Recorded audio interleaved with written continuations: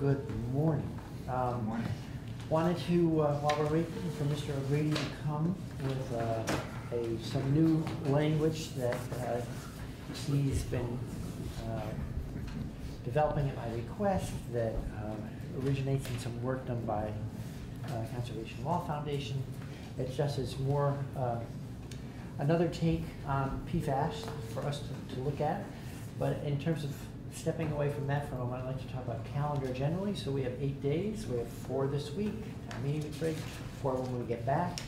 And we're trying to wrap up 3 bills, the Clean Water Bill, PFAS Bill. We have 4 this week, 4 next week, then town meeting break. Oh, sorry. Yes. I misspoke. So we have basically 8 days that I'm hoping that we'll use to finish up our work. 12 days before crossover. Yes. Who knows? Sometimes we end up with a little more wiggle room than that, but to aim to be on that schedule. In terms of the clean water work, so I met with Mr. Chapman on Friday, Mike O'Grady since, and there's some language. He's doing some drafting to help us have a next draft. We'll come back to it later this week. But in terms of the choices we had on the governance side of things, there was business as usual was one model. Another model said let's rely on RPCs to be an outside convener facilitator. There was also the A&R model of creating these district utilities. And I think we heard enough pushback on that utility model that the draft that's being developed presents sort of a hybrid model based on RPCs being the default convener at the state level, again, with block grants out to people and an enhanced process to make sure that everyone at the table has an equal opportunity to present best projects, and that's what we move forward. So you'll see language for that later this week. Meanwhile, we're turning back to PFAS while that language is being developed, and while all those parties at the table have a chance to digest that and provide additional feedback so we can do some tuning. And then next week we'll be getting to plastics, as well as finishing up on water and PFAS. So that's the lay of the land. That's our calendar for the next 8 days. Any thoughts, questions, suggestions, comments? Okay. With that then, as I mentioned, Mr. O'Grady's worked with Conservation Law Foundation on formalizing some language that they were proposing, and I just wanted to bring it before the committee as part of us thinking through how we might make progress on regulating PFAS in in surface waters and in drinking water. So with that, Mr. O'Grady, thank you. We'll also be hearing from Mr. Chapman and Ms. Duggan to talk about it some more. There are, and just one last note about it, there are aspects of this that I think that differ from S.49, and maybe, Michael, if as you're working along, if there's major points of difference, you could help point them out, because we have some choices to make as to how we regulate. My own preference is that we put ourselves in a more fast-track timeline than a slower timeline for making those changes in rule and statute. Okay, stop there. So do you all have the proposed language? It looks like Senator Rogers has it. I did it to everybody. Okay. So generally, just a refresher, S.49 as introduced had a finding section regarding the presence of PFAS substances in the environment, the potential health effect, the Department of Health issuing a health advisory level at 20 parts per trillion for 5 of those substances.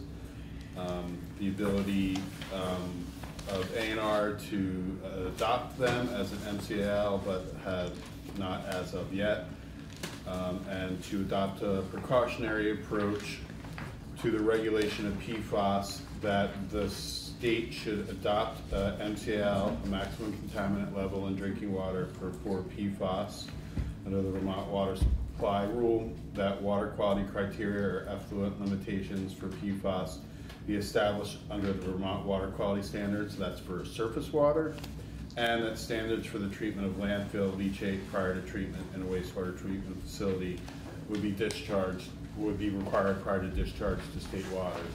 What the proposed language in front of you does is it still addresses an MCL for the 5 PFAS substances in the water supply rule, directs the agency to undergo a process of whether or not an MCL could be established for all PFAS categories or compounds, directs the agency to explore and then ultimately adopt a surface water quality standards for PFAS compounds, and then gives the agency ability to collect data regarding the sources of PFAS substances, and then directs or gives the agency the ability to require any permitted entity to undergo monitoring for a PFAS substance where there has been a Department of Health advisory level issued for that substance, provided that that requirement would only be part of the permit for 2 years.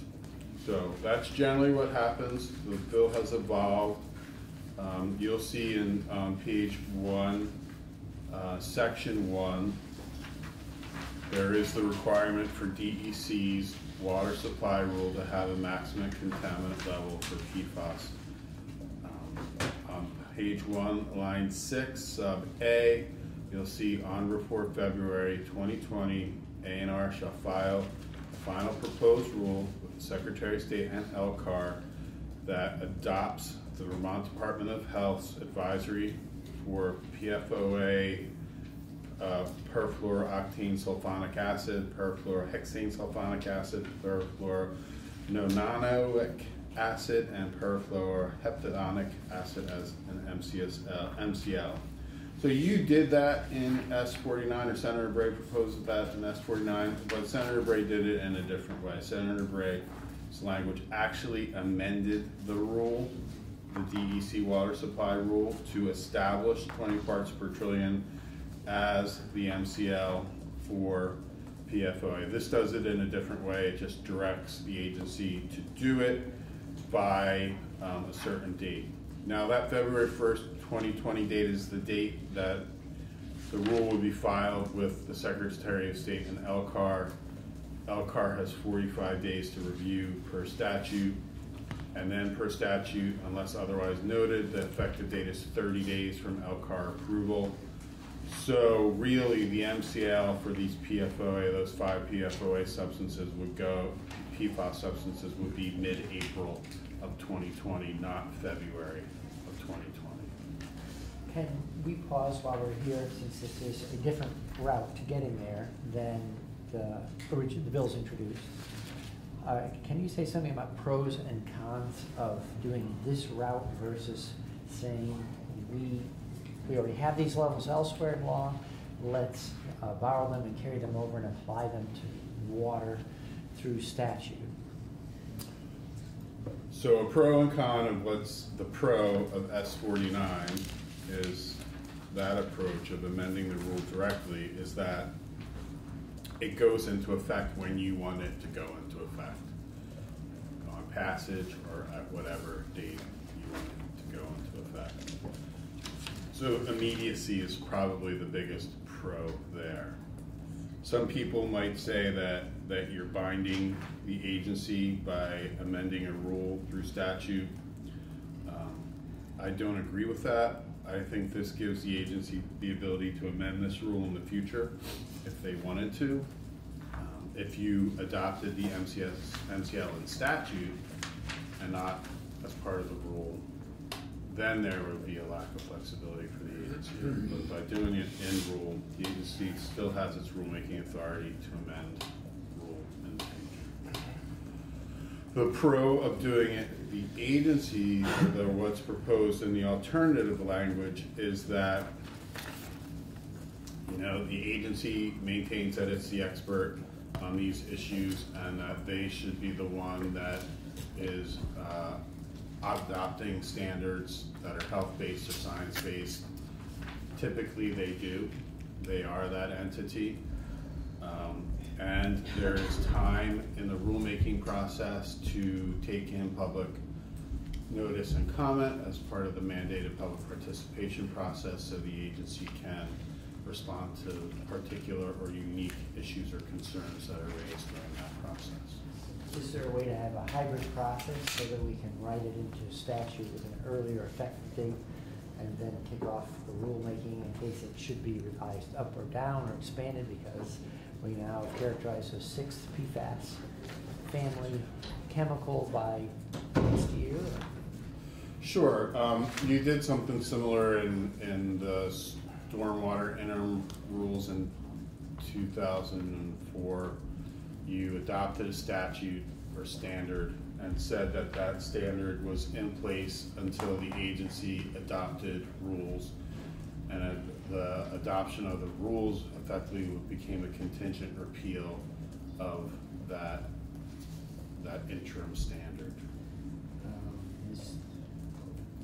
Would it be inconsistent with rulemaking to say that the rule shall not be more lenient than the interim standard?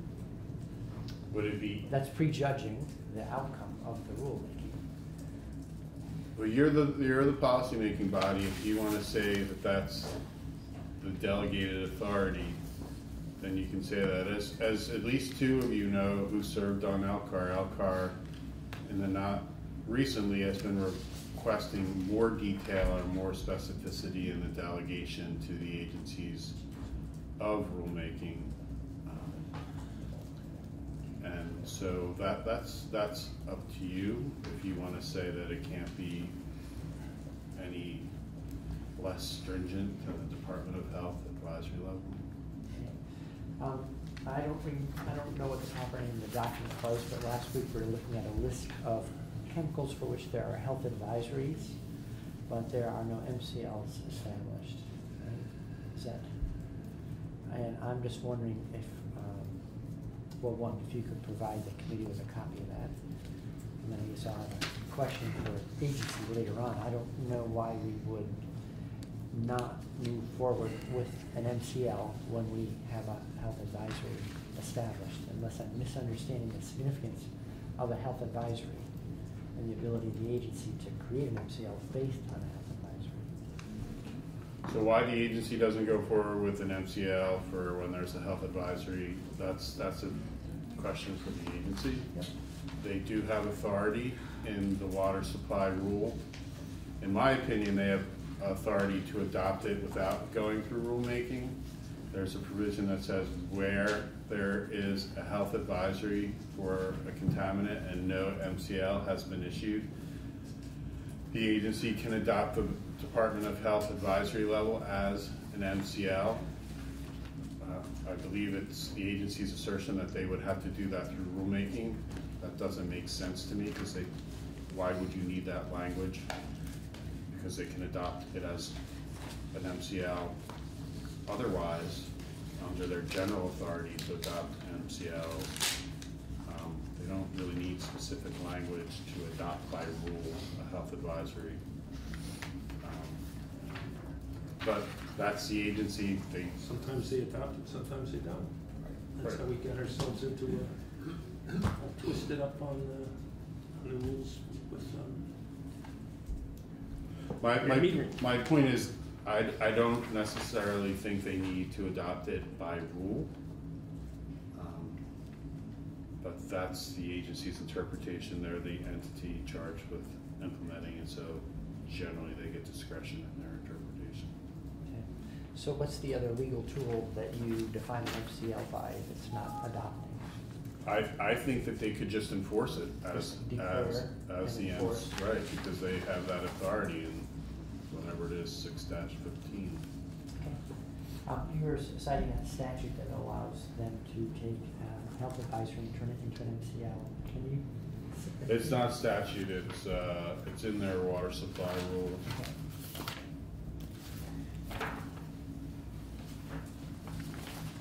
It is Vermont Water Supply Rule Section 6.15.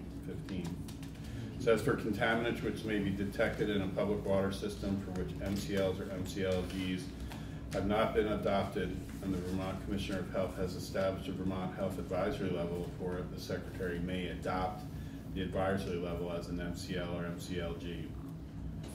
So that, the key word there is adopt. Does that mean by rule, or does it mean effectively to just enforce? In my opinion, you don't need this section if it's a requirement to go to rulemaking, because they already have the ability to adopt an advisory level as an MCL. Senator Camping.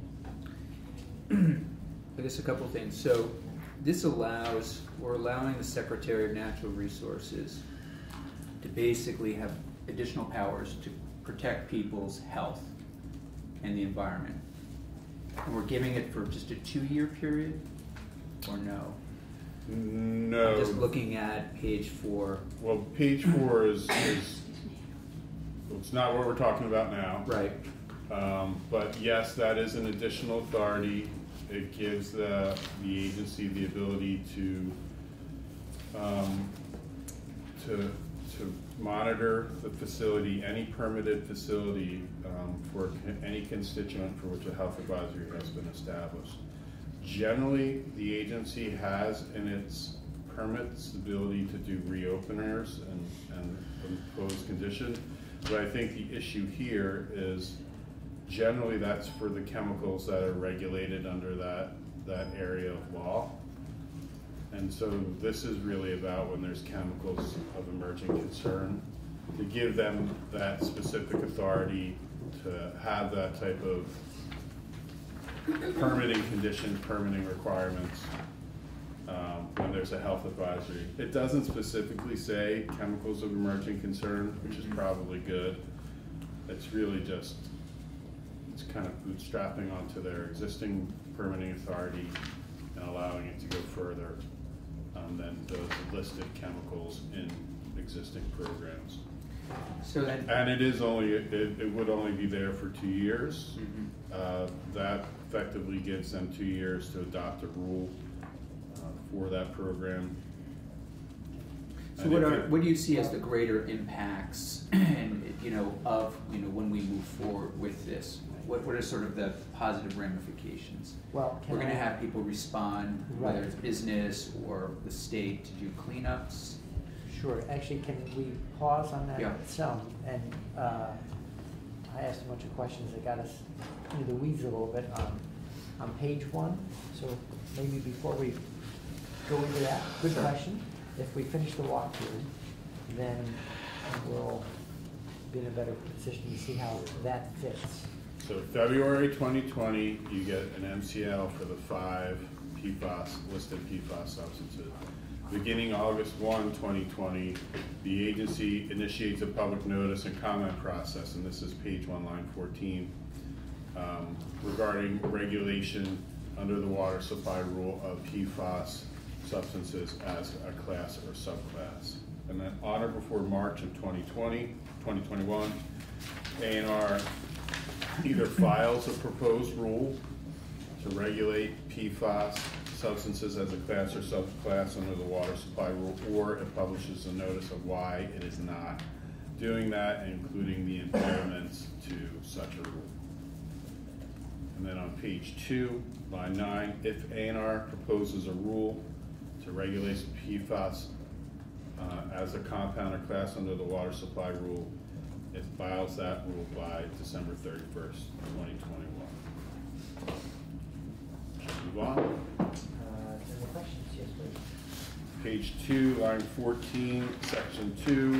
This is a directive on or before January 15, 2020 for A&R to publish a plan for adoption of surface water quality standards for PFAS substances.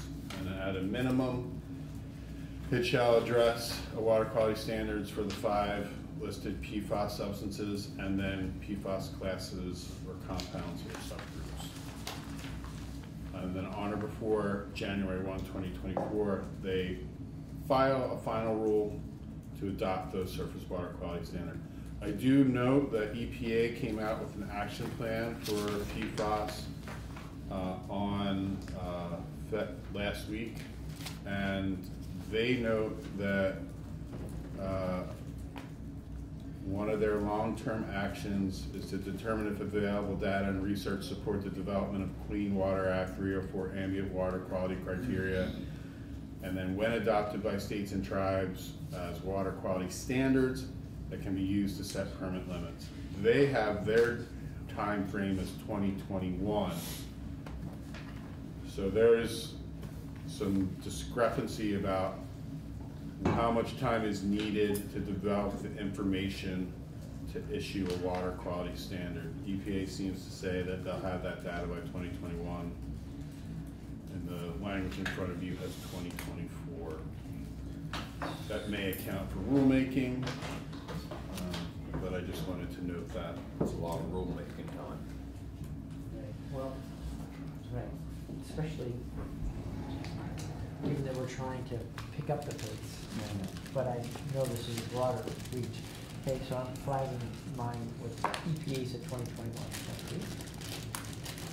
On page 3, line 11, section 3, this directs the agency on or before May 1, 2019 to publish a plan for a complete statewide investigation of potential sources of PFAS contamination. As part of the investigation, they shall evaluate a representative portion of public water systems for the total oxidizable PFAS concentrations, and they shall initiate implementation of the plan no later than July of 2019. And on or before July of 2020, all public water systems shall conduct monitoring for the maximum number of PFAS detectable from standard laboratory methods or list specific PFAS.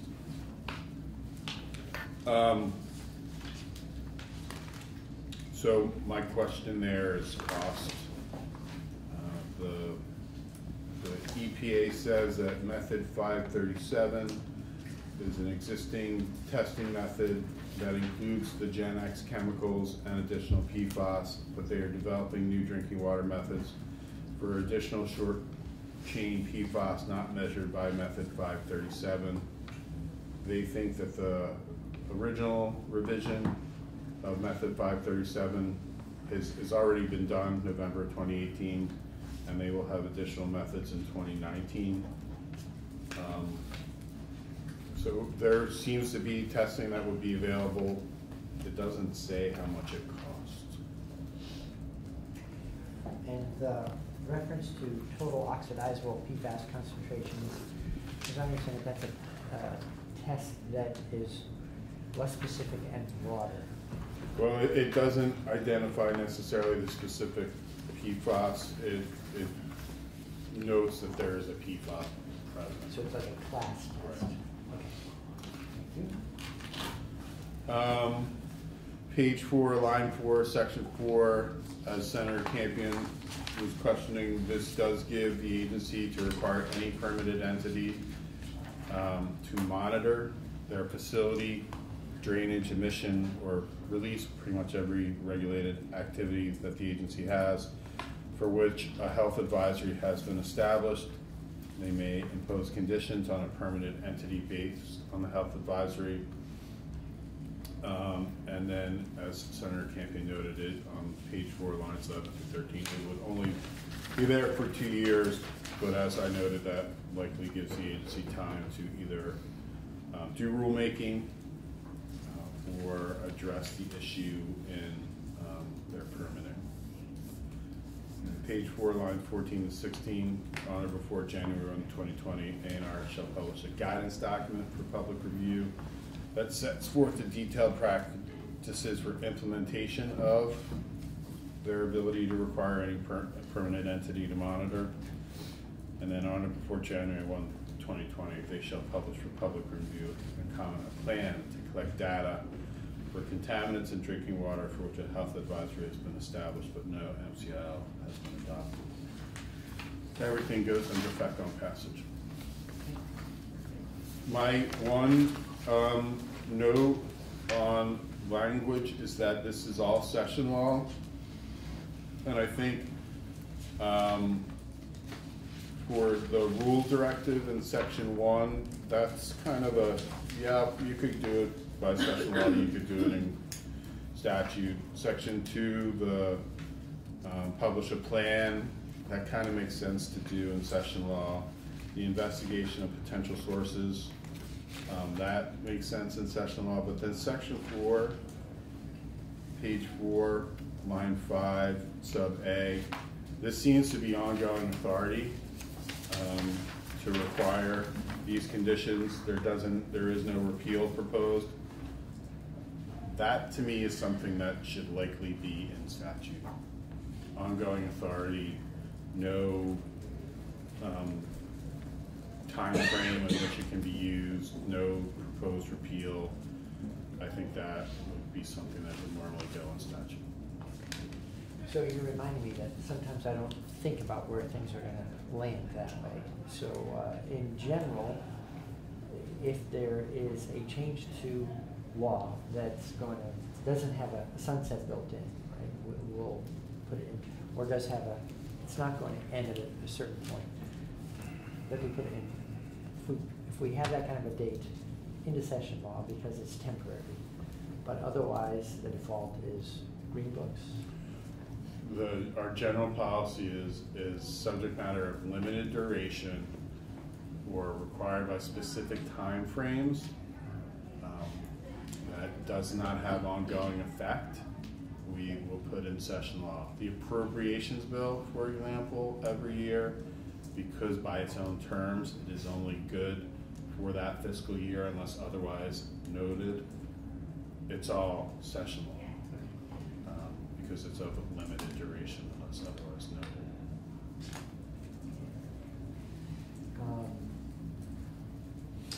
Any other questions from Mr. O'Grady about, so coming back to your question, do you want to ask that again? Well, just the impacts, I guess, what sorts of actions will we see? In other words, once, levels that are a certain, standard, or what sorts of things will start to happen? The secretary will come in and, mitigate those problems. Certainly there'll be, people will know about those situations, that kind of thing is what I'm interested in. Okay. Well, we're going to hear from both Mr. Chapman and Ms. Duggan, and they're more the authors of this, so I think that'll be good to ask them, and we'll hear about why they're promoting this construct in particular. I will say, just to be a little repetitious, that what's troubling our work so far on this is how we are perpetually hamstrung by the amount of data we have. Yeah. If we can never assert anything beyond something for which we already have an MCL, Right. if you can do 5 a year or 10 a year, and you have a list of 5,000. And in part, I guess what I'm thinking is, we're in a bad trajectory. back to some of our conversations we've had around other waters upstream, are there things that we might want to add to this that would prevent additional further contamination? Okay. I'm not sure I'm following. Like, Well, for example, I know that we have, there are other PFOA-related bills, either in this committee or in health and welfare. Are there things that should be attached to this to prevent contamination from continuing? Oh, I see. So stop adding it. Stop adding, and in addition to measuring. Well, I think part of the issue with PFAS and the other chemicals of major concern is you don't know that they're being used. There's no requirement for many of them for it to be noted in a toxic use reduction plan, because most of them are not going to be listed under the toxic substances in that subchapter. Many of them are not EPCRA, Emergency Planning and Community Right to Know Act. Actually, one of the things that EPA recommends in their action plan is reviewing whether or not to add it to the Section 313 EPCRA chemicals. But you can, as a state, require EPCRA notification for a chemical or pest chemicals. So you're saying, for example, there's... I mean, it's hard to regulate something that you don't know is there. Right. For example, you drafted a bill for us related to keeping PFOAs out of food packaging.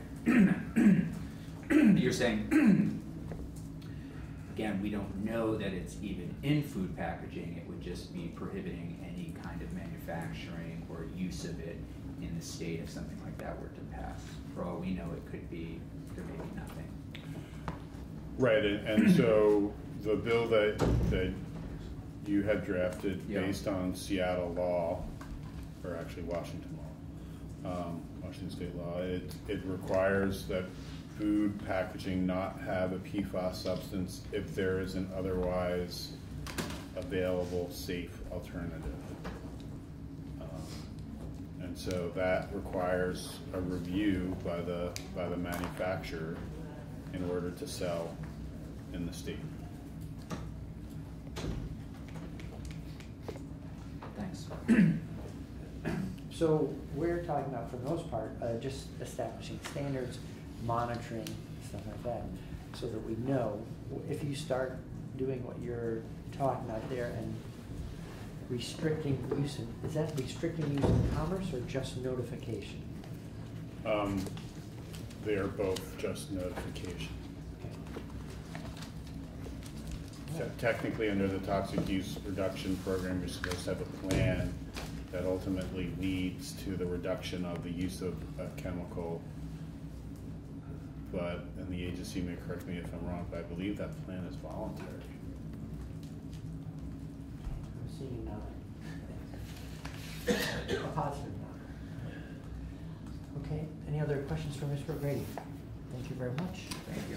I'd like to invite Ms. Duggan to join us at the table. Yeah, okay. So, thanks for your work on bringing forward some more language for us to be able to consider as we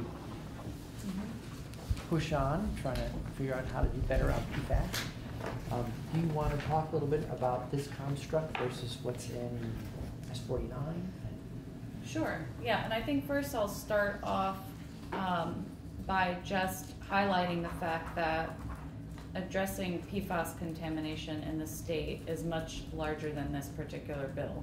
And so, you know, because we've talked about this in the past, when you have emerging contaminants that are not on regulatory lists, they're not monitored, they're not being regulated through all the pollution control statutes, you know, the Toxic Use Reduction Act statute, you know, there is a need to address it in a comprehensive way. And there are lots of, you know, there are several bills this session that have been introduced that aim to get at that with respect to bans and products and related to liabilities for people that have been exposed. So this, you know, our suggested language is really focused on drinking water and surface water. And so I think that I want to be clear and say that, you know, this is not all that we think needs to happen in terms of actually proactively addressing these toxics in the state, but this is specific. This is a step and is really focused on drinking water and surface waters. You may recall that Conservation Law Foundation petitioned the Agency of Natural Resources to set a drinking water standard. We asked them to immediately adopt the health advisory and then initiate a process to set a standard for the class or subclass. The agency granted that petition with respect to the health advisory and said that they would continue to work on evaluating, you know, how to regulate as a class or a subclass. This the legislation that, the proposal that, the language that we put forward is really to ensure that the agency is accountable to actually getting that work done. And so you'll notice that there is a deadline for taking those actions, both in terms of immediate adoption of the health advisory and then also that public process for evaluating regulation as a class or subclass. And that's the 2024, correct? Is that the date? That would be, so for drinking water standard for the class, that process would start on August 1st, 2020. And you'll notice that the deadline for the collection of data, the water system data, that has to be done by July 1st, 2020. So that data collection will have been done, so that can feed into that process for how we, how the agency would regulate PFAS as a class or subclass. There's also a deadline to adopt a surface water quality standard, and we've talked about the deadlines to complete the investigation of both potential sources of PFAS contamination, meaning what types of facilities do we expect PFAS to be released from. The ANR has done some work to evaluate that, but there is still a long list of potential sources like car washes and tanneries and paint manufacturers and schools that the agency will still need to investigate. And then there's a deadline for all water systems to do comprehensive PFAS testing. So we would propose that it would be the maximum number of PFAS that can be quantified, and that number changes fairly frequently. There is an EPA method, but most labs are also running what's called a modified EPA method 537.1. So they're actually testing for between 30 and 40 of these compounds. And can you just say something, because you had introduced me to this total oxidizable PFAS test. So can you fill us in on what that Sure. is able to do compared to what the 537.1 does? Sure. So there are certain labs that are running a total oxidizable precursor assay. It's called a TOP assay. And that researchers and labs are scrambling to figure out how do we actually measure total PFAS, how can we see the total PFAS load in water and soil.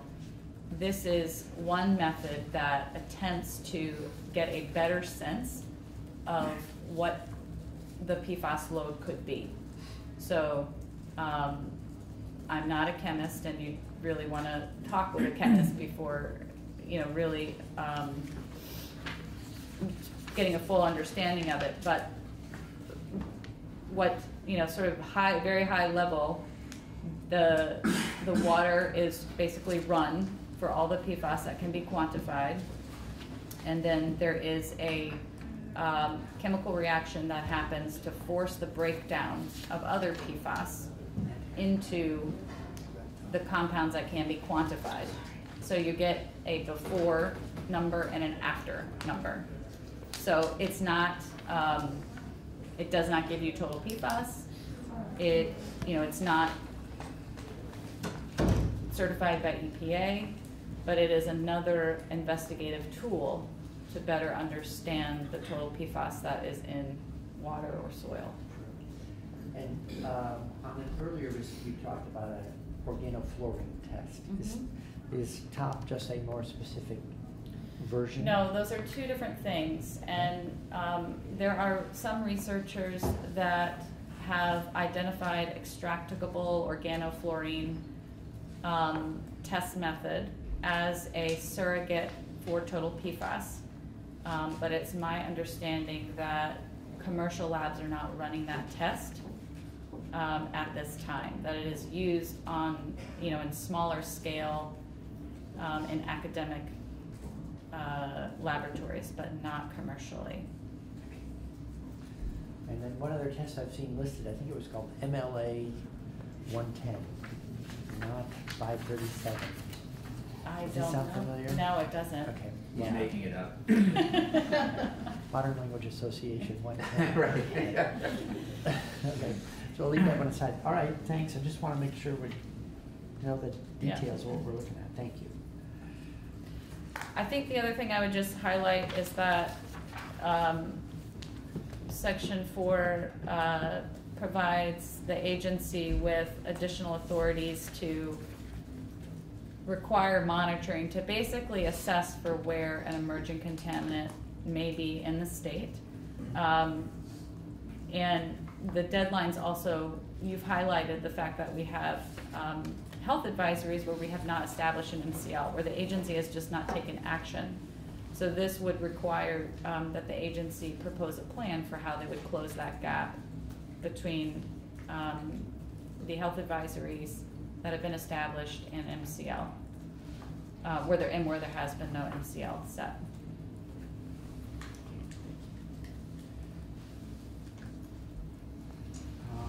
Anything else you want to say about how this is set up? Or, I mean, one thing we've talked about a little bit is data collection. So, and we were talking a little earlier about I was saying hamstrung by data collection. So we want to do good work, we want it to be science-based.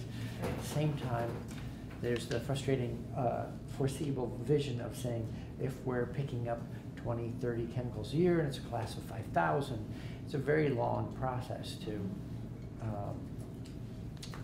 characterize all those. That's right. And is there any precedent for saying we've characterized a sufficient number to now be legitimately, legally concerned about the class as a whole, and we're going to take a more precautionary approach towards addressing the whole? Have we done that with any other chemicals, and is that something that you could imagine us getting to in something like this? Well, I think that EPA has done that with respect to disinfection byproducts for a much smaller number of compounds. They've said we don't actually have toxicity information for one of these, one of the acids in that grouping, but we have enough information to regulate these compounds together anyway. I think that PFAS, you've heard from Dr. Vos, there are different types of PFAS. So there are long chain and short chain. There are C8, C7, C6, 5, 4.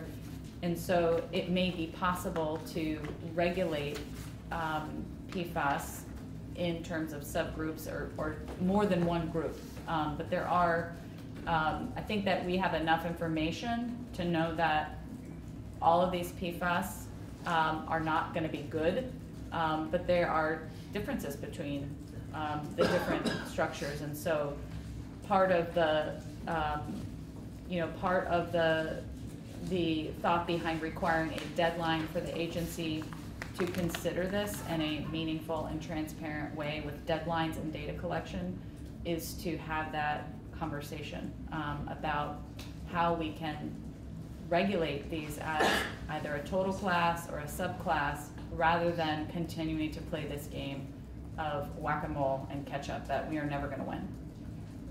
Are you aware of any other states or jurisdictions that have taken a broader approach to PFAS, like a class approach? Not at this time. I mean, I think that there are lots of states that are talking about how to get out from under this chemical by chemical approach. But I am not aware of any state that's moving forward and setting a drinking water standard for total PFAS.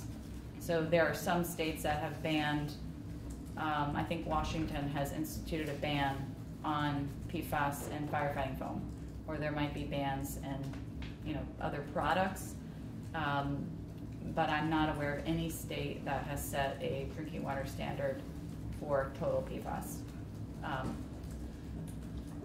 We were discussing testing before, outside of committee time, and as I remember, you were saying there are chemicals that can show up in some of the private lab panels on PFAS, but they're not allowed to explain what they're finding because they're covered in some way by patent law or proprietary information, intellectual property, something along those lines. Can you explain Yeah, I mean, correctly what that was about? one of the frustrating and really egregious aspects of the PFAS situation is that many of these compounds, the structure itself is patented, is confidential.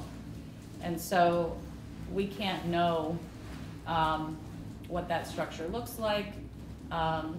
They may be able to, certain labs may be able to run a test and quantify particular compounds that we can't see. So, you know, the public may go to a particular lab and say, I want you to run, I want you to quantify as many PFAS as you can. And the lab may come back and say, here's a list of 40 that you, the public, can see.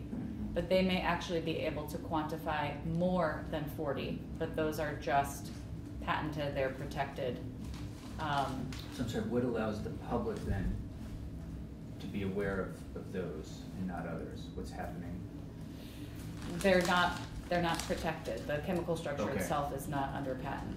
And so it's something that, you know, that my organization is investigating, but it's very, that is one of the challenges with a class that's this large, where you have some compounds that are still protected under patent law.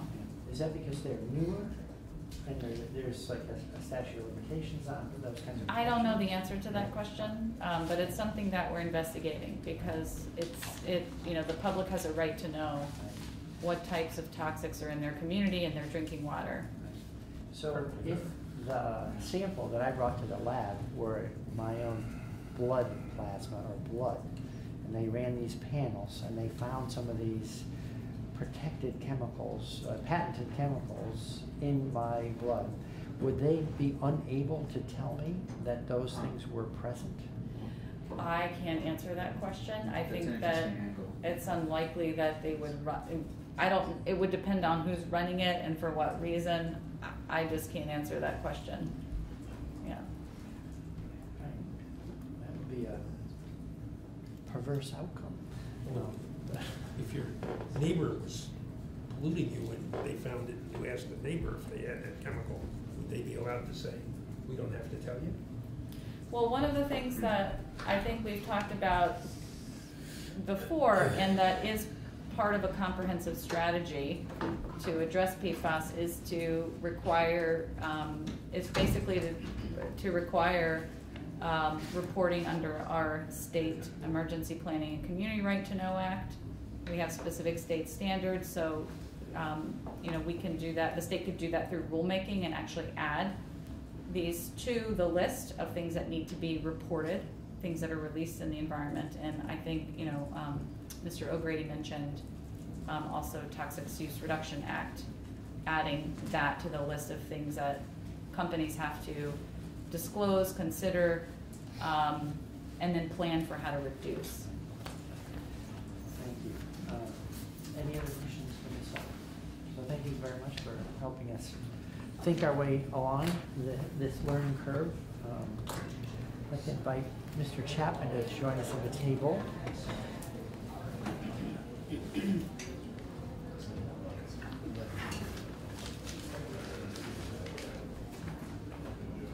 Good morning. Good morning. So you've heard the conversation so far, and I don't know, if, just for lay of the land, are you more supportive of this approach to working on this topic than the underlying S.49 bill? You know, I think that the proposal that CLF has laid out with respect to having a number of, you know, fairly aggressive timelines for the agency to consider various standards is acceptable to us. I think that folks should understand that the timelines that are in there we view as being relatively aggressive, especially, you know, there are no resources being allocated in this, so this is basically taking people who are already doing work and adding additional work that they're going to need to do on some fairly complicated topics. And we think that it's reasonable that we can do it within the timeframes that we've put out there. If we proposed something that was working on a timeline that wasn't compatible with your current staffing, is that something you would point out to us? I would point. I mean, I think that the underlying bill has significant resource limitations. I don't think that some of the things that are in that bill, certainly there are staffing and resource limitations. I'm not even sure with enhanced staffing and resources that they can be done within the timeframes that are laid out. Is there an associated permitting structure that could legitimately raise fees to help support additional work?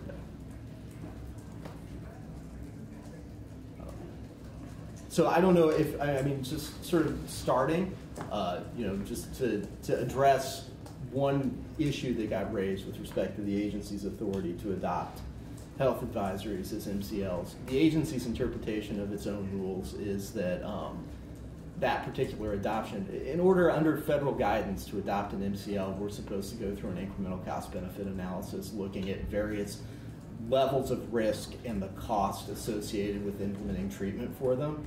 It's the agency's interpretation. We put that in there to basically say we don't need to go through that incremental cost-benefit analysis in order to adopt a health advisory as a standard. We've looked at, we have had similar provisions in other rules giving us interim standard authority, and they've, we have concerns about our ability to do that absence express statutory authority, and you frankly have given us the authority to adopt emergency rules, and we think that's the more appropriate and laid out way to address emerging issues, and we've used it when we have to with respect to PFAS. So I'm not sure from the bill itself, do you want me to speak to the underlying bill? Do you want me to talk about CLF's proposed amendment, or are there specific issues you want me to go through? I think if you're prepared to speak to the underlying bill and the proposed amendment, I can do would be that. helpful. This is really sort of a compare and contrast moment. Sure. So I actually would start saying a few things about the findings in the underlying bill. I think it's unwise to speak to PFAS as a class. Our knowledge as to PFAS differ depending upon which you're talking to, and some of the statements in these findings are inaccurate when they relate to the state's understanding. For example, subdivision 4 saying we need more research to determine health effects to humans from exposure of and environmental exposure to PFAS. There are 5 PFAS compounds the state disagrees with that on. So we have sufficient information to determine an adverse health, a correlation between adverse health impacts and levels of PFAS in the environment. So I guess I would just say, would sort of caution folks speaking to them broadly as a class. I would also say that that with respect to subdivision 2, there is a pretty broad set of commercial and industrial products that contain PFAS within the state, ranging, coatings and other commercial products. So I just think it's important to say that that represents a very small subset of what is out in the environment and the stream of commerce. So with respect to adopting an MCL, I guess the agency strongly prefers the approach that is in CLF's proposal to the proposal here. It's atypical for the legislature to adopt an administrative rule by statute.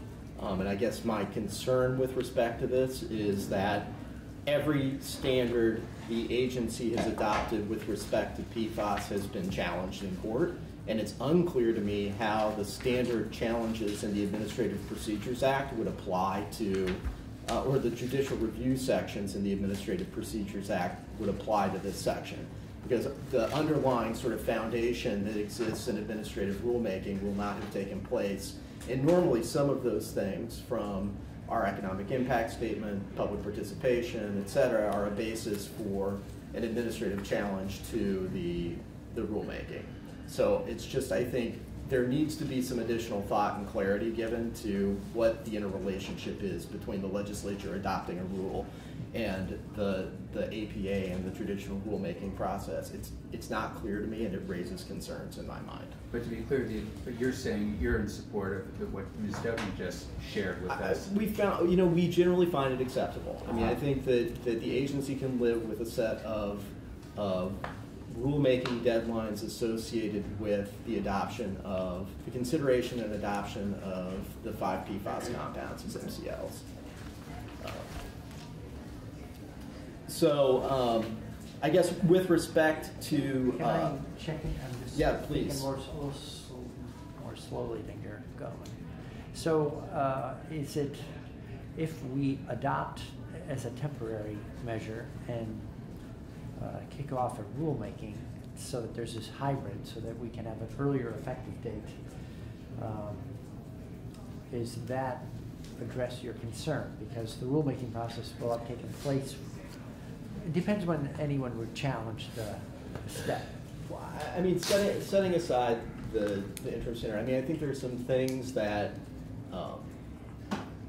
that we would look at. First of all, is when would people need to test the water system with respect to these MCLs?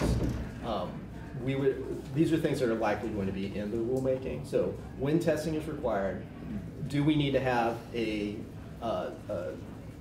confirmatory sample with respect to that? Because PFAS testing is notoriously, there are a lot of cross-contamination issues associated with the manner by which you collect these tests, and we've found that in a number of times when we've gone out and done these tests. And then I think that then it's a question of, okay. And cross-contamination, you mean that the container itself? The container, the fact that you're wearing some clothing that's not sterile and it may have PFAS on it and it contaminates the container, so we'll see it in the trip blank and in the actual sample itself. So there are a number of cross-contamination issues that exist when you do this, and we've actually had tests come back positive when we've resampled them multiple times. Again, they've shown no PFAS in them.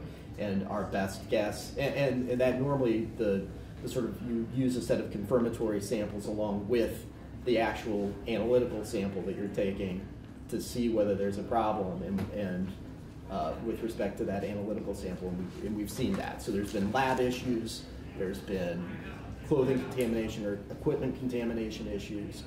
So those are things. So those issues, and then I think the question is that we're going to have to, as the agency, resolve in the context of this rulemaking is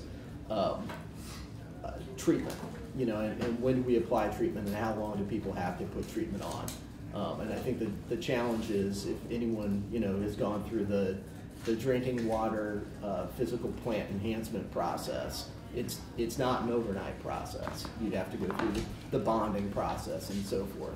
So not all of these are likely to have an existing PRP who's going to be able to, assuming we find it, they're not all likely going to have a PRP who can do the work, a responsible party to do the work, in which case the community would bear the cost of doing it through a bond vote. And that's what an MCL does.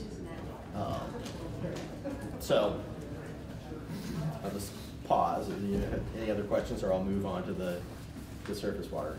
So with respect to the surface water sample, our reading, my reading, and we haven't received a whole lot of guidance from EPA yet on what they've put out, is their 2021 deadline is a literature review to see whether we should set a drink or a criteria pollutant for standards, not the actual establishment of the standard itself. And normally EPA, when it goes through that standard, the actual development process, they're not quick. They're normally 5 to 10 years of a process to adopt those standards. The agency is comfortable coming back with a plan next year. We've already had conversations with the state of New Hampshire and NUIPIC, which is basically the water program directors in New England and some mid-Atlantic states, to talk about doing this, doing the data collection, sort of the analytical work regionally, try to reduce costs, and then have the states look at setting the standards individually, knowing that we're not all going to Vermont may be looking at 20, New Hampshire's looking at 70, New York is at 10, 10 and 10. So we're all kind of in different spots, and we think that's an approach that can work, and we think getting it done by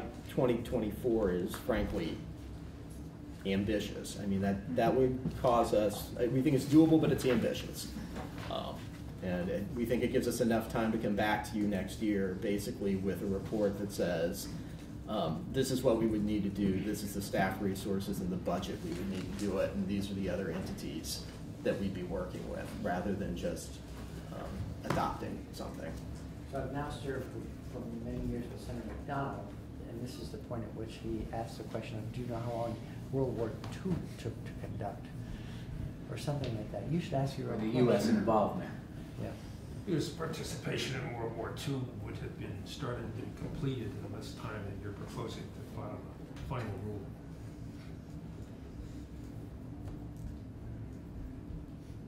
I can't speak to that, I don't know. So. But you said that's the quickest you can. Well, I mean, I guess if the legislature wants to use its policymaking authority to adopt a standard without the foundation, the agency would go through. I mean, we're going to set a standard the way the agency would set a standard for any other contaminant, which means that we're going to look at the contaminant's impact on ecological species to determine at what level it's safe. That's what we do.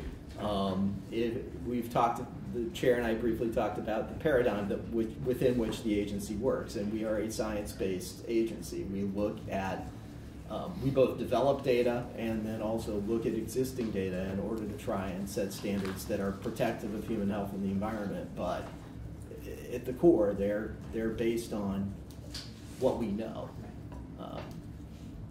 This is going to, we are not at a point where there are a number of states who are out in front of us where we can borrow from them and replicate this data. This is where we're sort of out in front. My understanding is we're out in front on this one, and we'll have to be developing a lot of this on our own, which is why we're looking for other jurisdictions to work with. This is normally a task we would leave to the federal government. We are not confident that the federal government would move with the degree of speed which we think is appropriate here.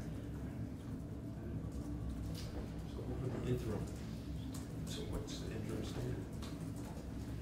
The interim standard for drinking water. Well, we're going to wait until 2024 to come up with a final standard. So I can't tell you what concentration is the appropriate concentration for the 5 PFAS compounds in surface water. So in the meantime, while you're waiting to tell us that, what should happen to take place amongst our citizenry? Well, again, I think that we've said that we're coming up with a plan to work as quickly as we can to get the data that we need to move this forward. We're not coming forward with a recommended interim standard because we don't have a foundation upon which to tell you what the appropriate number is.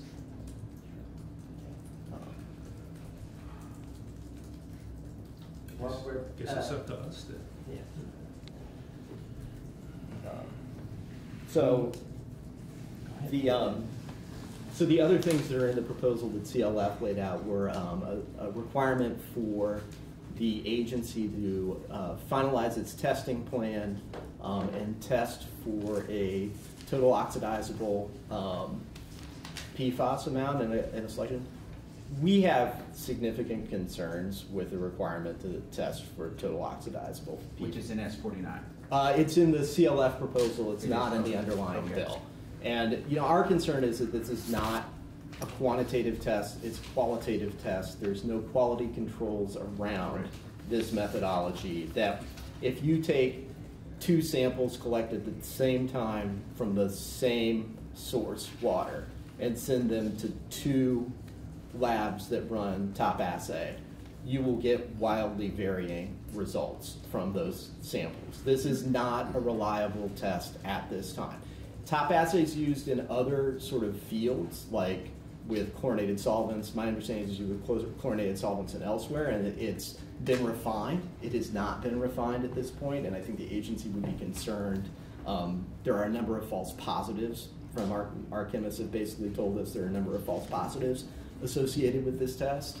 And until there's a better quality control around it, we do not recommend using it because we don't know what it tells us. Is that because different labs are running different versions of that test? Like that's a Well, there is no version of it. There's no sort of standard methodology. My understanding, talking with the chemists who've done work on this internally, is there's no standard methodology and set of quality controls around this testing protocol yet. Again, we're sort of at the leading part of the science around this, and EPA hasn't developed. It normally goes through a process to develop a testing protocol, and then there's consistency amongst labs. And one of the things that's really important to agencies using this in a sort of applied setting is we want to feel confident that the number we get is roughly speaking replicable amongst multiple different labs, and we're not seeing that with this methodology at this time. I'm wondering if Ms. Duggan would respond to that, the testing piece. Well, I will agree that there is no EPA test method for PFAS using this approach. I don't have access to the same information that Mr. Chapman has in terms of other chemists and what they are experiencing. I've just, I've consulted with one lab that is running the test. And I think doing this work. That's doing this work. Where's that lab? There is a it's Test America. So there's a Sacramento lab. And I'm happy to send a white paper on the test and more information. Thank you. And- That'd be great. Yeah. Okay. All right.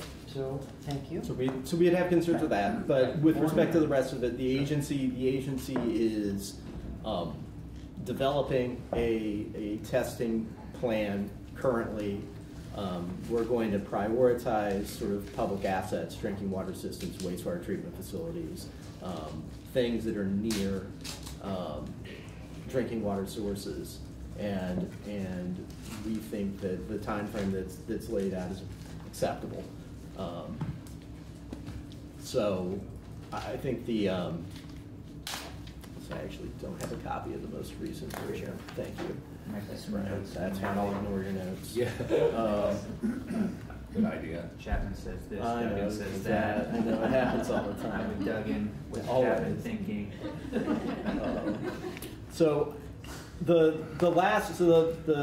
so there's a section that basically requires that the agency adopt an interim, establishes interim environmental media standards for anything that's a health advisory has been established for, and the agency's supportive of this. One of the challenges that we have as a science sort of emerges, and this is beyond PFAS, is trying to figure out what the scope of the problem and what the scope of the problem is with respect to presence in the natural environment of a particular contaminant. And we think that, while Mike's right, we could reopen permits and require people to test. This is a much more straightforward way, and it basically authorizes us to test anytime there's an emerging contaminant that the health advisory has been established for, and that'll help us prioritize which ones move forward to the actual standard development route and go through rulemaking, and which ones, frankly, they may be an emerging issue, but they're not present, not a problem, and maybe less of a concern when faced with other challenges.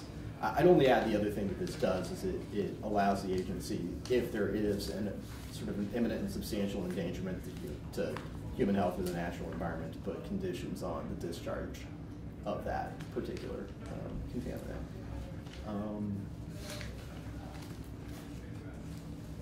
So I will stop there. I guess the only other thing to sort of go, the only other thing that's out there is the change with respect to 6605 and landfill permitting. And I would just say I'm concerned about the proposal that is there for a couple reasons. One is we have 5 landfills in the state that generate leachate. They're lined landfills with leachate collection. We've talked about one, we haven't talked about the others at this time. unlike other sort of industrial and commercial sources, you can't turn landfill leachate off. It's not something that you can just punch a button and it goes away. This is effectively water that's flowing through or was infiltrated into a landfill, and so it needs to be at some point pumped. The final, and frankly the more technical issue is it's unclear to me what the standard is for the agency to authorize a wastewater treatment facility to take this leachate. It just says that the agency shall give prior approval to it.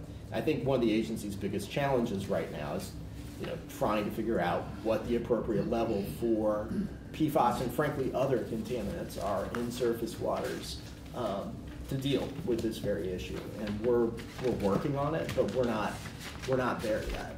So I think that Those treatment plants aren't taking that sort of stuff out of the leachate, are they? Do we know? Seems to me if they're putting it into wastewater treatment facilities, that there are some things that wastewater facilities are designed to take out. But there's a whole bunch of things in that leachate that they are not designed to take out. There's a whole bunch of things in wastewater that they're not designed to take out. And so I think the biggest challenge, I think it's clear, Senator, that the treatment facilities are not designed to take out PFAS, right? I can't tell you, there appears to be concentrations in sludges that are higher than either the influent or the effluent on wastewater treatment facilities. There's also, I think that everyone should acknowledge that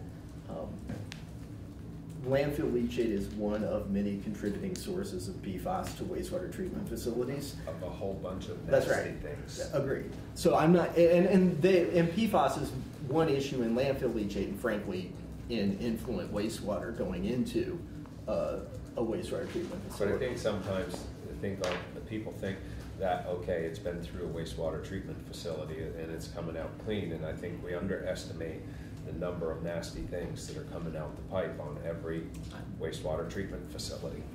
That there's a whole bunch of things that we don't test for, and there's a whole bunch of nasty things coming out those pipes.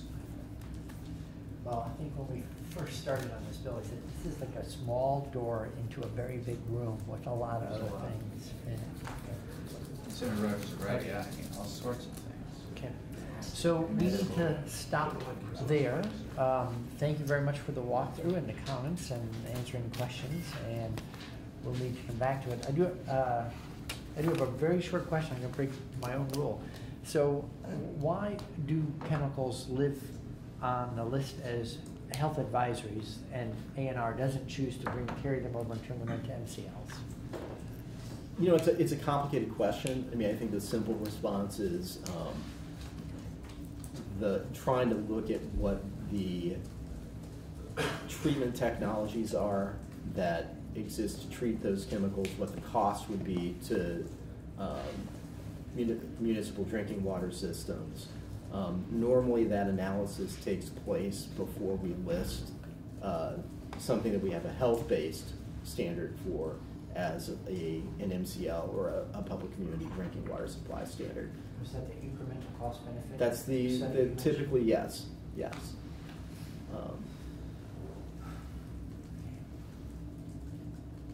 very much. So, committee, we have, we're changing gears to looking at the final, quote-unquote final, I do believe it is final version of the emissions amendment for S.84.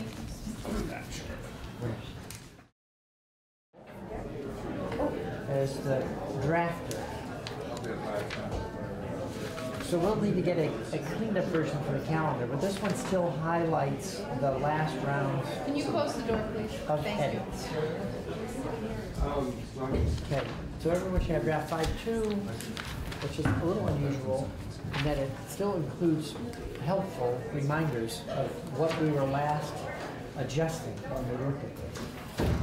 And can you just please remind us again of where we settled on? Sure. And may I just ask a quick question? Yeah, have we sort of, is there a Yes. settled? Right, so this same process is being replicated, or already happened across the hall. Beautiful. Oh, I see And, Maz's name's on it. Your name is on it. I still, just for the record, support 10 years versus 15, but that's just me. Okay. So, good morning, for the record, Anthea Dexter Cooper, Legislative Counsel. As Senator Bray mentioned, this draft still has some highlighting indicated in what has changed since the last version you saw, which was 4.1. So the only changes are that instead of there being that language, which I can read for you since it's not here, that says the Agency of Natural Resources and the Department of Environmental Conservation are supposed to try and get the lowest possible model year look back in their back and forth with the EPA, which would be paralleled in the rulemaking that happens by the DMV. This is just a 15 model year look back to be consistent across the board with what the state of Vermont is saying they want to have be their inspections and maintenance program. And in that same paragraph on the top of page 2, we deleted the establishment of a goal waiver rate of less than 3%.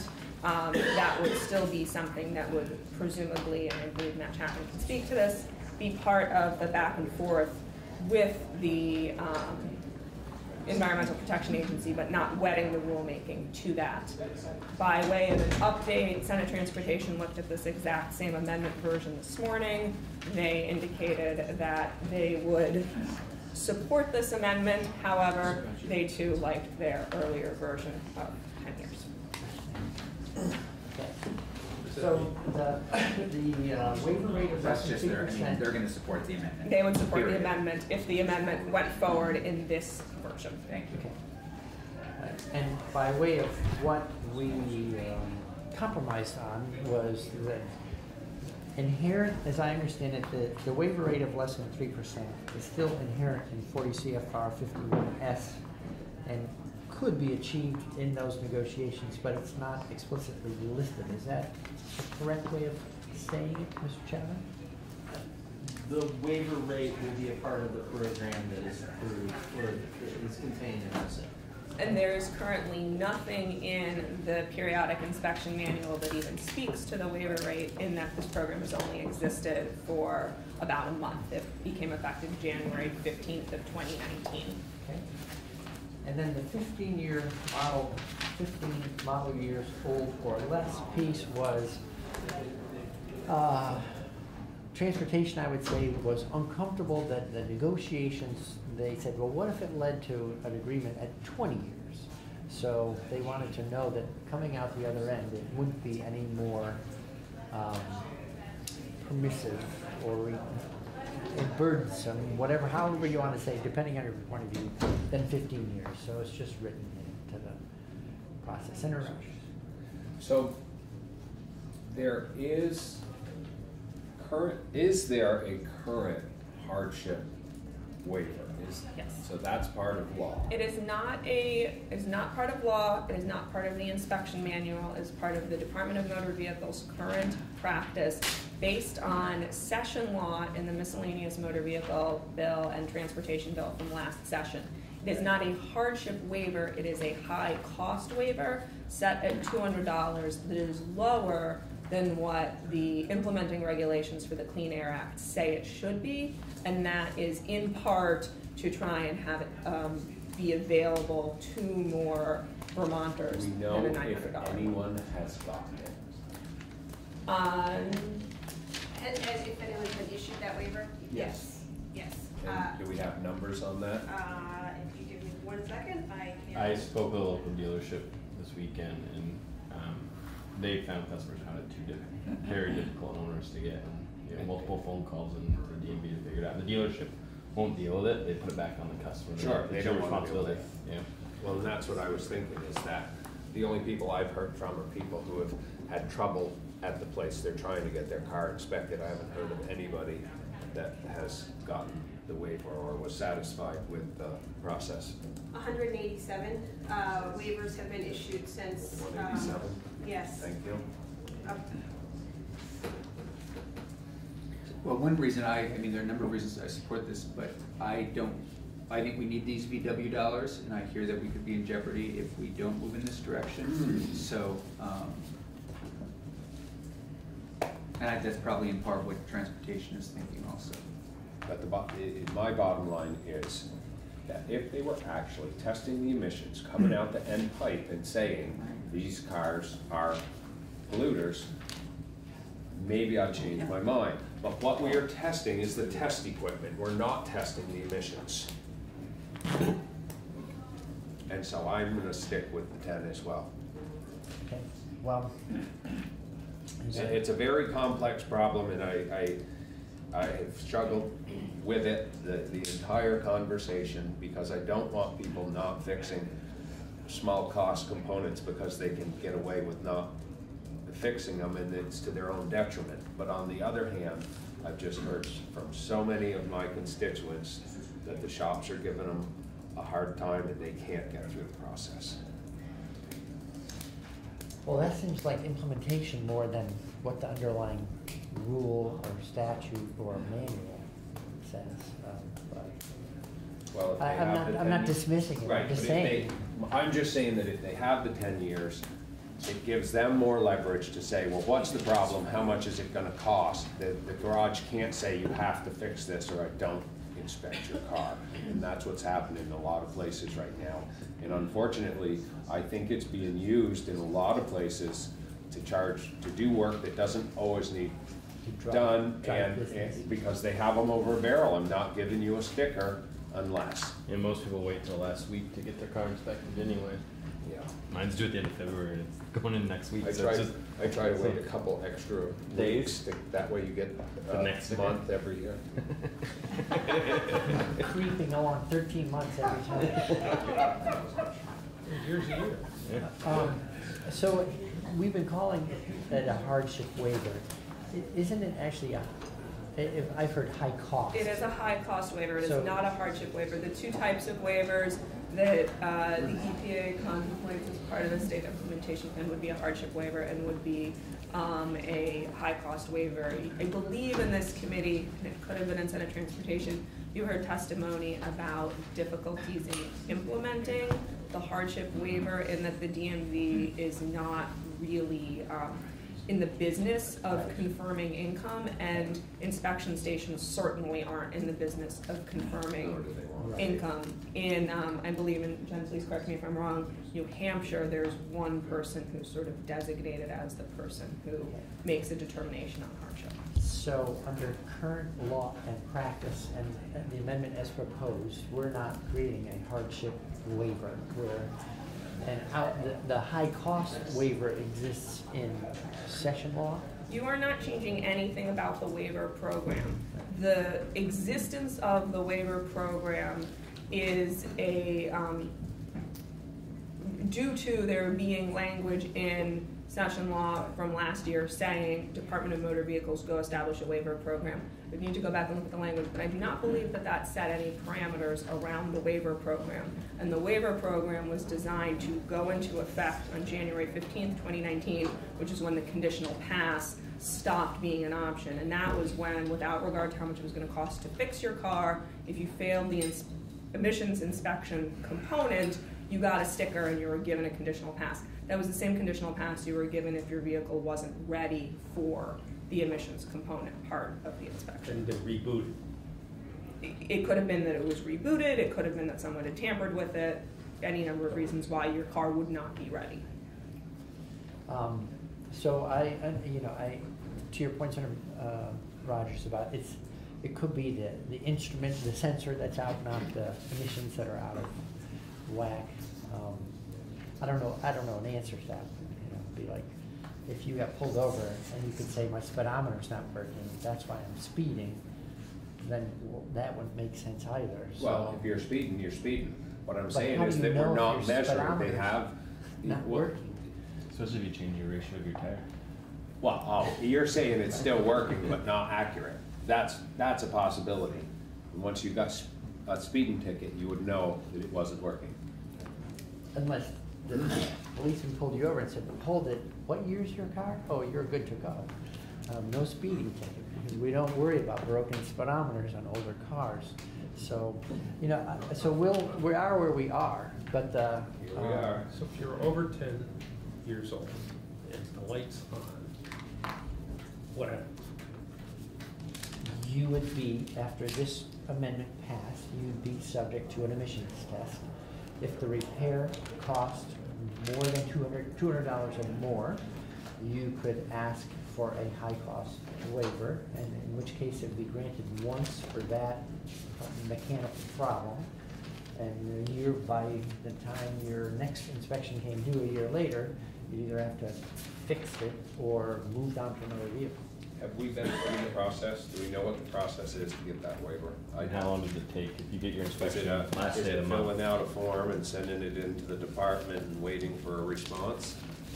Can you fill us in on how the $200 or more high-cost waiver is executed? Certainly, I'll try and do a high-level overview. So today, if you fail the test, you are instructed that you will need to check to see if to get a diagnostic performed to understand what the problem is.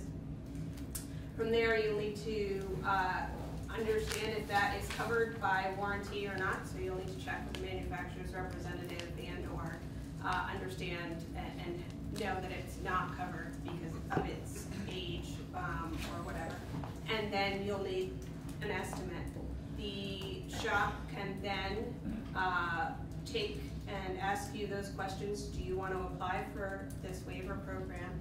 They will put in the repair cost and ask that the consumer has checked and that there is no warranty coverage available for that. And then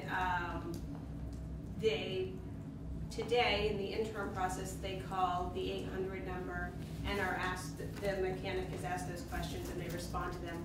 That will all be software based by the end of next week. Our current production's testing on that is going well. So that will all be in the software. The mechanic will answer those questions in the software, take a picture of the estimate, and business rules, again, was it greater than $200? Was the vehicle failed for something other than readiness, and was the vehicle not failed for having the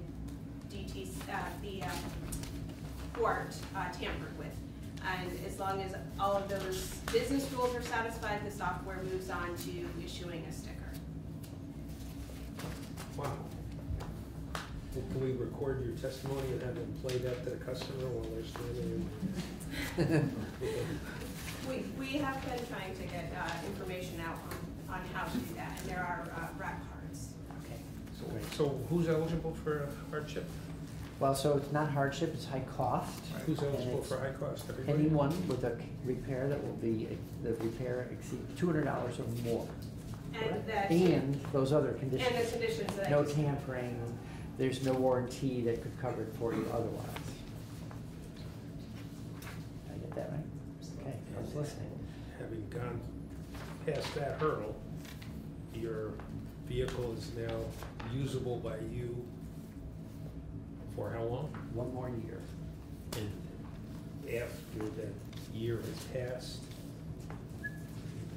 You would need to make the repair. It's a different car, right? One thing that hasn't come up is the waiver is attached to the vehicle. So if in that 1 year you were to sell your vehicle without making any repairs, the person who bought it would have the remainder of that 1 year testing cycle to make the repairs or move on to another vehicle. They wouldn't be able to go in and say, well, this is news to me, I want another 1 year. if you sold it to someone in Schuylkill County, Pennsylvania, they wouldn't have to be tested. If you sold it to them in the county in Philadelphia, they'd have to be tested.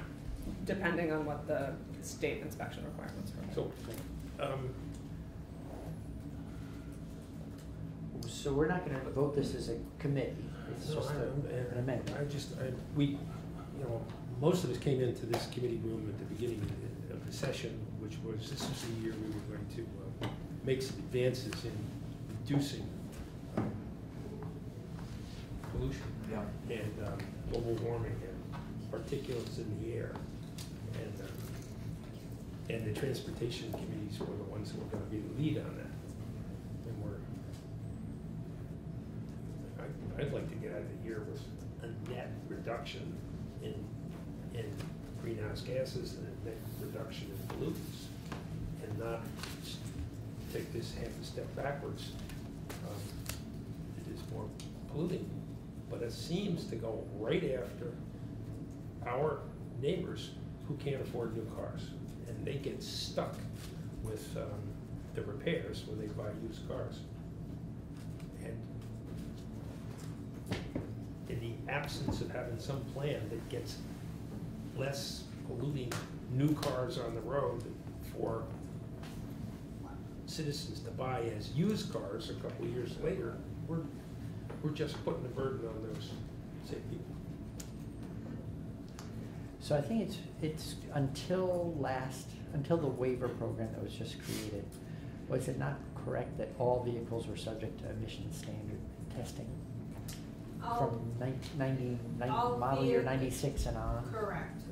So 96 and newer gas powered, and I believe it's 97 and newer diesel powered, and then there is a gross vehicle weight reading of 8,500 pounds or less.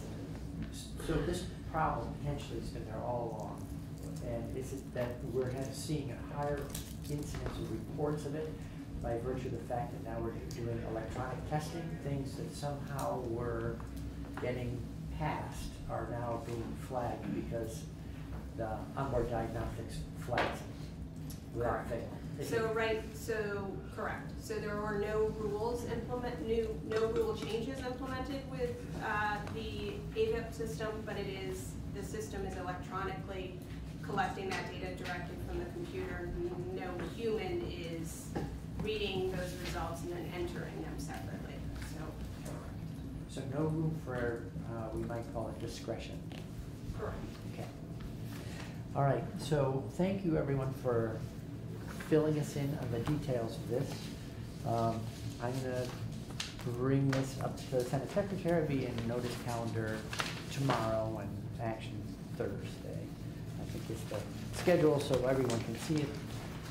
And I thank you for helping. Senator McDonald, to your point, maybe you've been around here longer than I have. I don't know if we want to do something formally or informally. The formal might be that this committee might write to transportation and say, we'd like to work with you between now and the end of the session to see if we can develop a program that will offset these emissions so that it's not just one step forward, but as you said, one step back, but 2 steps forward, so we end up in a net positive on the emissions story, even though we're granting an exclusion to older vehicles. I think an informal conversation around that. So we're not gonna take a position on it, we're not gonna vote? No, I on the wasn't gonna amendment? ask for a committee vote, just wanted to make sure people knew we had a chance to walk through it. We've been looking at it. Because you and Maz are doing it together. Right. So that's it. So It that's really how- go to their committee That's for how their it's vote. gonna be offered as Just an amendment? 2 individuals are offering the amendment. Of course, everyone will be free to vote the way they're going to vote. Okay. So, Thank you. thank you again. So, committee, we need to change gears again. As you probably know, it's Vermont Housing and Conservation Coalition and Partners Day in the State House. And so, this committee, I'd say more than any other, does a lot of work that has a connection to allies outside. And I'd like to invite members of the coalition to speak with us. So I think,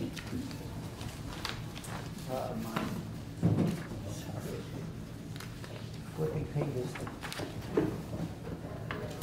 So we have three guests for the closing 21 minutes.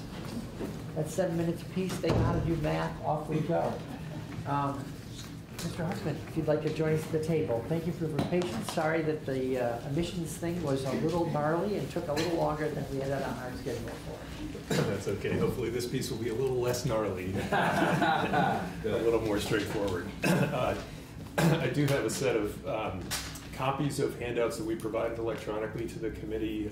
So there are I think, desired 7 copies of each of several different things. Are these different than the ones you gave us a few weeks ago? Yes, they are. Okay. So I'll take mine electronically. And if there are extras, happy to take them back and make good use of them. So for the record, my name is Phil Huffman. I'm the Director of Government Relations and Policy for the Nature Conservancy in Vermont. It's a pleasure to be back with you all. Thank you for making time for us in what I know is a really, really busy time for you all, and you're kind of squeezing us in. We appreciate it. I'm really pleased to be here today. My role alongside my Nature Conservancy one is as one of the co-chairs of the Housing and Conservation Coalition. And then I'm also here sort of as a, with my local volunteer hat on as chair of the Waitsfield Conservation Commission. And I'm really pleased to have a couple of star witnesses who I'm going to turn it over to quickly so that they have a little more than some of my 7 minutes. But our board chair from the Nature Conservancy, Lynn Bondurant from the town of Danby, who will be talking about a TNC project that's in the works. It's part of the pipeline of pending projects with VHCB. And then Cindy Carr next to her from my town, our town of Waitsfield, who's been a wonderful community volunteer and activist on a recently completed VHCB project. And Cindy's accompanied by her husband, Al, as well, who's been a huge part of our moving things forward there. Welcome and thank you for coming. Thank you.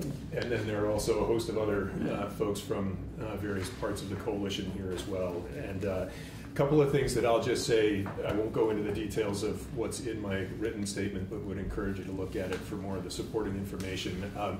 The ask that we're here for today, not just with you, but with the legislature, we're in, I think, 11 committees altogether, is to respectfully request support for full funding for VHCB at the statutory level that's been required according to statute for a long time. 50% of the property transfer tax, which for FY20 would be $21.8 million. The governor's proposed budget takes things in the wrong direction and would actually result in a net cut of $2.5 million relative to current year funding. This is at a time where the pipeline of projects, current and pending projects for VHCB is at least as robust, if not more so than ever. Their VHCB estimates there's something like $50 million worth of pending projects on both the housing and the conservation side that are in the works.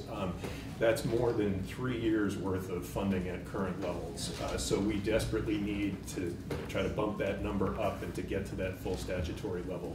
I think you all have a pretty good familiarity with the wide range of benefits that VHCB projects provide on the housing, affordable housing side, addressing critical needs there, and also on the conservation side for the whole host of things that this committee is front and center on here in the Senate. Could you see us refocusing some of those dollars and saying the Vermont Council on Housing and Conservation to just focus on water, given our work on water? I think the answer is yes to a point. So as you undoubtedly know, there's a significant amount of funding going through VHCB for water quality related projects already, and actually we were concerned to see part of the governor's proposal was to actually reduce that by $1.05 million from the capital side of the allocation. That's going in the wrong direction. I think there is a need to increase funding for water quality related things, and the range of conservation projects that VHCB helps to support provide really critical water quality benefits. Both agricultural projects and forest land projects, the ones that Lynn and Cindy will be talking about, are illustrative of the way in which forest land conservation projects help to protect water quality too. I think that just want to add one other point, which is that these VHCB investments are one-time investments that have a long-term, multi-generational impact. That's not true for many other also important state programs, but these are ones where if we conserve land, that's enduring, that's permanent. The benefits that provides will stay with us for a long time, and that these projects on both sides, housing and conservation, always are bringing in significant leverage from other funding sources. It's about $4 of other sources for every dollar of state investment, from federal and local governments, from the private sector and whatnot. So there's huge leverage. Again, that's not the norm for many other state programs. I'm going to stop there. I'd like to turn it over to Cindy to speak for a few minutes about a project that we recently completed in the town of Waitsfield. It wouldn't have happened without VHCC funding, and we'll just try to keep an eye on the clock and keep things moving. Thank you. Thank you. As we're changing chairs, I just want to catch up on my notes here. So the governor's budget proposal reduces the property transfer tax funding to you folks by how much? Well, it's actually the combined package of property transfer tax and capital bill dollars would decrease by 1.05 million on the capital side, and then this coming year, FY20, is the first year of debt service payment on the housing bond that was passed a couple of years ago. So with that, if we hold the line on VHCB funding, that $1.5 million is going to come out of existing funds. So it's essentially a net reduction of project dollars of another $1.5 million. So that's where the $2.5 million reduction comes from. Thank you very much. You're welcome. Okay. Thank you. Thanks for coming. Well, thanks for the opportunity to talk about the VHCB grant to the Bad River Valley. It was really important. The Gateway project consisted of 110 acres, which may seem very small. Yeah, that's great. Well, it's small compared to 420,000 acres that's been preserved. However, it's a really important tract for the Mad River Valley. Over 25 years, donors and a small purchase cobbled together 640-acre municipal forest. The forest has vital headwaters to the Mad River Valley. It has an incredible wildlife corridor, 1 mile of unbroken ridgeline. It's scenic, you can see it from all over the valley, and people hiked it, biked it, hunted, etc. However, no legal access to this town forest except for a very small footpath. So there was a 160-acre parcel adjacent to the town forest, but it had been subdivided. This is right here. So this is the town forest, and that's the Gateway parcel in front. That's the part that was. That's the part. addition. Exactly. So to understand the neighborhood, upscale neighborhood, high-end homes, lots of pressure for development. So the parcel was subdivided into 3 expensive lots, unattainable for the town of Waitsfield. Too much money. So the Safans bought the 160 acres late 2014, and they quickly realized how important the Gateway parcel at the end was to the town forest. So they agreed to give the town a one-time opportunity to purchase 110 acres. They took 2 lots, combined it into 1 smaller lot, put 1 house at the very beginning, right here, and then the remainder of the property was available to the town. It was still a pretty big nut, even though they took a lot of money off. So we went to the Conservation Commission, we went to the Select Board, they were very enthusiastic. They said, this project isn't going to happen without 2 large grants.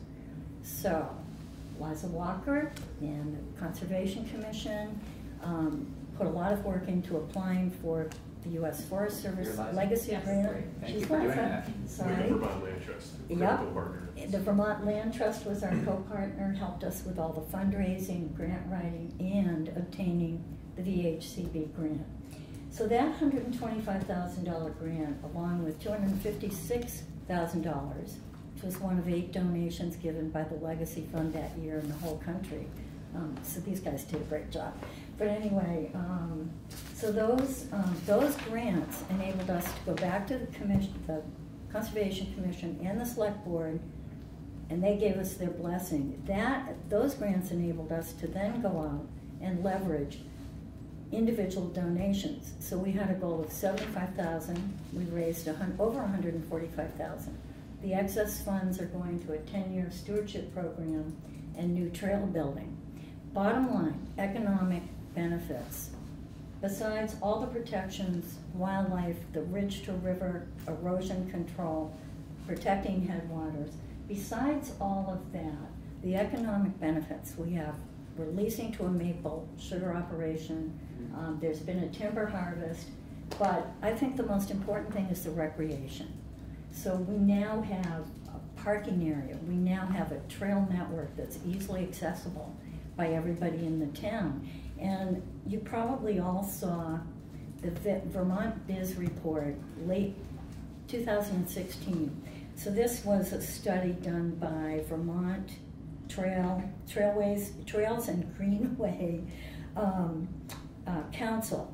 They studied 4 areas of trail networks, and they discovered that $29.6 million was brought into the state just with those 4.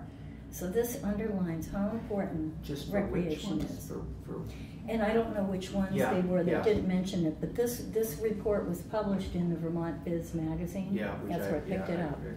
I have it here. Yeah. I'll No, I give you a believe copy you. of I it. just curious. Yeah. So in any event, bottom line is, we couldn't have done it without the donors, without the landowners, without the town councils, but most of all because of the grants, and especially VHCB. Terrifically important. So thank you, How much VHCB. again, VHCB? How much did they give? 125,000. And what was the total project? Total project was 700,000 by the time we got done, so we leveraged 5 to 1. Yeah. Yeah. So, Well, on thank you. behalf of everyone who lives in the state, thank you. Yeah. It was hard work. Thank you. And next we'll have Lynn Bondurant come up to speak about a pending Nature Conservancy project.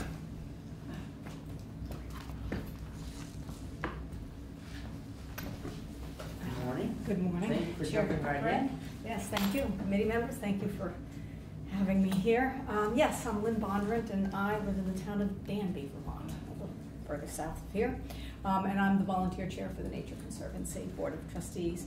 I won't go into everything that's in my statement in the interest of time, because you have that in writing, but I do my volunteer work for the Nature Conservancy because I believe in its mission, which is to protect the lands and waters of which all life depends. And so I appreciate all your efforts to work in Vermont and Well, help you're the us ones with that really do the job, so thank you. Well, thank you, and I'm pleased to be a very small part of it. So I'm here today to talk about the latest project to protect forest and waters of Vermont and the importance of VHCB funding to that. And this is a 3,500-acre parcel on Glebe Mountain in the towns of Windham and South Londonderry. So you may be familiar with that parcel for a number of reasons. It was in the news around windmills and things a while ago. I'm not sure what year that was, but as long ago as 1990, TNC identified this Glebe Mountain parcel as a really important opportunity to protect a large and intact forest tract. And over these many years, TNC has not lost its desire to do so and has been continually trying to make this happen. This acquisition will safeguard a rich forest block for wildlife habitat. Not only does the site contain one of the most significant beach stands in southern Vermont, which we all know are important to our bear population for food in the summer and the fall, but it's also important for the northern New England forest birds, such as the black-throated blue warbler and the Blackburnian warblers. The property is a mix of northern hardwoods and red spruce forest, and 95% of the property contains state significant natural communities. The project will also help improve water quality by securing nearly the entirety of the upper Cobb Brook watershed that flows into Hamilton Falls and Jamaica State Park and the West River. In brook trout habitat and water quality, and it's an A1 quality stream, will be protected and enhanced as the Nature Conservancy works to remove culverts that are high above the water in many places, and add large wood support to the healthy stream ecosystem. It will also help reduce the vulnerability of communities downstream for flooding. The vast forest lands on this property will play a key role in absorbing rainwater in storms large and small, and slowing the runoff of snowmelt. And the restoration efforts in Cobb Brook will help the stream to function more naturally. Again, that's putting together those culverts and letting the ecosystems function. So for the past 20 years, this property has been posted. It has been available only to a very exclusive few who had the rights to hunt on that property. It's kind of neat to go there and see some of the old hunting stands that were there, but it was very exclusive, and the public was not allowed to be on the property. So this acquisition will now allow this property to be open to the public for perpetuity for hiking, fishing, snowshoeing, and hunting. We think this is really important as, countering that trend of posted lands, which keep people, off of the land and off from enjoying it and the well-being that comes from enjoying it. So protecting large forest blocks like Glebe Mountain is a critical strategy in helping Vermont buffer the impacts of climate change. Glebe Mountain will help Vermonters meet the goals of the Agency of Natural Resources Conservation Design Program, and by protecting our present biodiversity and also maintaining a network of lands that are connected and will allow wildlife and plant to move and adjust in a changing climate. There is a map that some of you may have seen.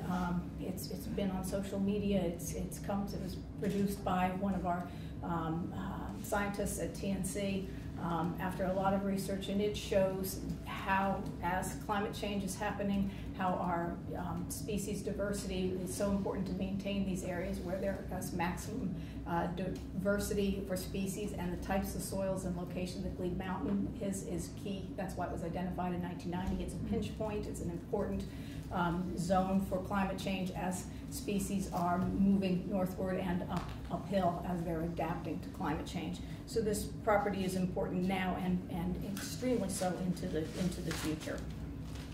Sorry to interrupt. How big a parcel? It's 3,500 acres. Yeah, it's 3,500 acres, and the cost is $3.5 million. The total cost for the project estimated at $4 million.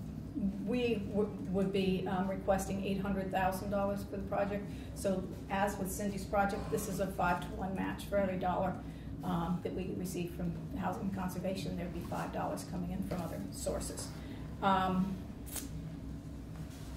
guess I'd like to add that, in addition to my role of chair of TNC, my paying job is that I am the executive director for the Workforce Investment Board in Rutland. And my civic duty is that I'm the chair of the Danby Select Board. And so in both these roles, I see the importance of housing and conservation constantly.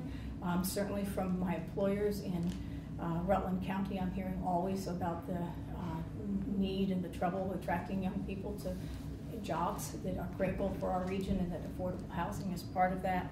And then as chair of the Danby Select Board, I'm trying to pass a budget that is inflated by 4.6% this year because of the storm damage we incurred in July of 2017. So I really see, the importance of these forest lands for protecting into the future. And if we had the systems in place that we needed naturally, we could have, foreseen nearly $1 million worth of damage in our town. So I urge you all to please support funding the Vermont Housing and Conservation Board in accordance with the long-standing statutory requirements. And I thank you. Thank you very much. Quick question on for your town. So as you're rebuilding, are you getting technical assistance and being able to rebuild in a more resilient manner? Yes, very much so, and very importantly so. So we're working with FEMA as well as the Agency of Natural Resources, and we're working to rebuild bridges that were wiped out. They're being built to much larger specifications than they were before, and we're also looking at preventative measures on certain stream banks, as well as replacing other culverts with box culverts, and they're big ticket items for our town. So we do get help from the from FEMA and from the state, but still the dollars that are left to come out of our own pocket, even though we have a pass river corridor, we're trying to pass a river corridor, we have flood hazard. It's significant for our town, and our town is not a wealthy town. Beautiful spot. Yeah, thank you. I come all the way, I passed by on my way because I was senator from Bennington County. Right. The sign looked like yesterday, I don't know if you noticed. Uh-oh. Did you notice it may have been, did you notice or no? I didn't notice. Okay, do you think it's I should have stopped. I should have stopped. I'll check it out on the way. No, don't. Snowplow fatality. Yeah, might have been. It's been known to happen. All right. Well, thank you very much Thank for you. coming in, and thank you to everyone for the work you're doing and for coming in and helping us know some stories from out in the field. Thank you very much. Thank you again for your time.